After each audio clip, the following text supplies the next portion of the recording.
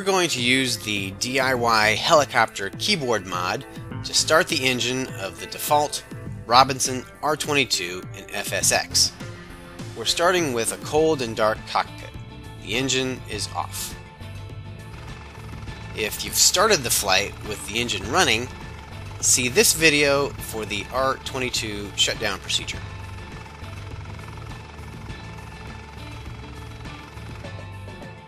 You can print out the free R22 checklist from the DIY Flight Sims website. The link is in the video description. This checklist has been modified to work with the keyboard mod and FSX. Select the 2D cockpit with the main panel, collective, and pedestal panel visible.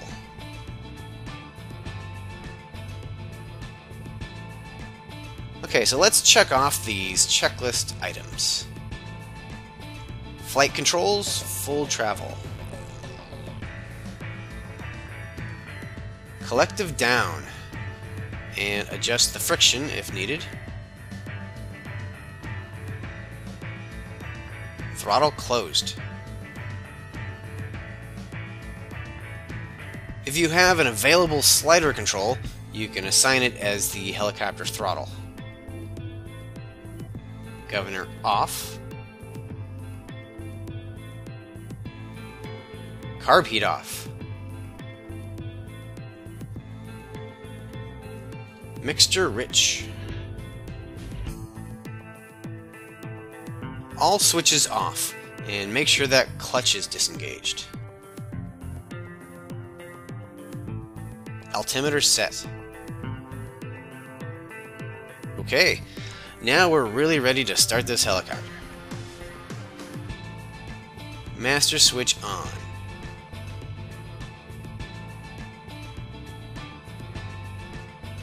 Prime by using the throttle. Clear the area. Strobes on. Now to turn the key, press select, then press the start button 4 times.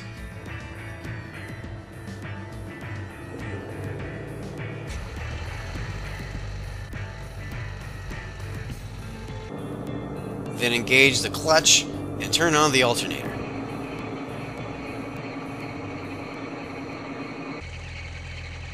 That's the start procedure for a real Robinson R22. But in Flight Simulator X, that kills the engine. So here's a slightly different technique to get your motor running. Turn the key like before. Select, then press the start button repeatedly. Hit the clutch, alternator, and hit that start button some more.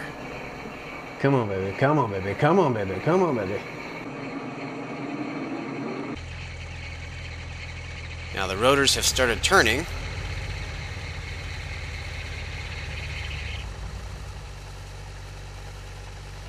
And okay, you can lay off the starter now. Check that the starter light is off. Set your throttle to 55%.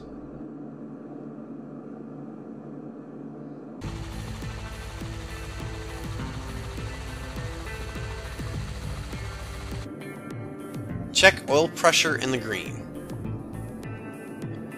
Radio on. If you don't see a radio, it might be hiding under the pedestal window.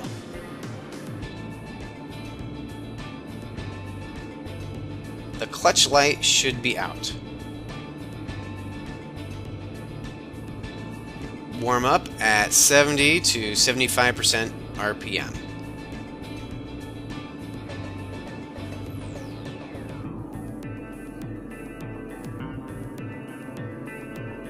The engine gauges should be in the green.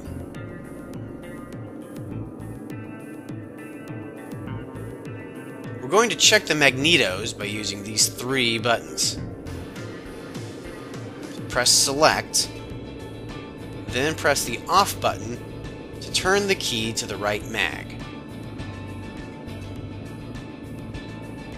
you should see a slight reduction in RPM, and it's barely noticeable in FSX.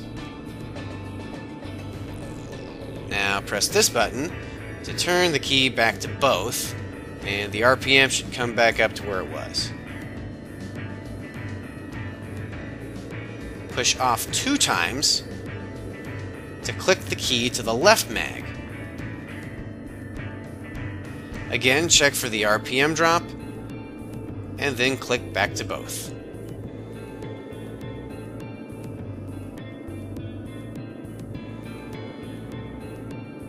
Check the carb heat. This is the carburetor air temperature gauge.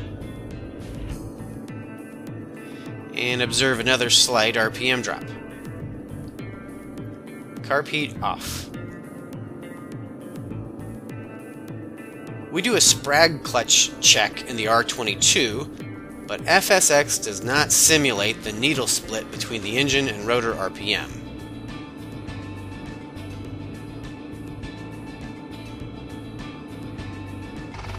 Check the doors.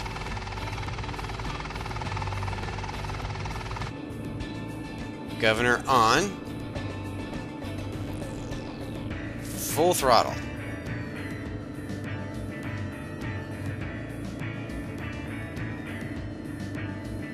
We're supposed to check our warning horn at 97% RPM, but FSX doesn't completely simulate that either. Lights as required. All warning lights should be out now.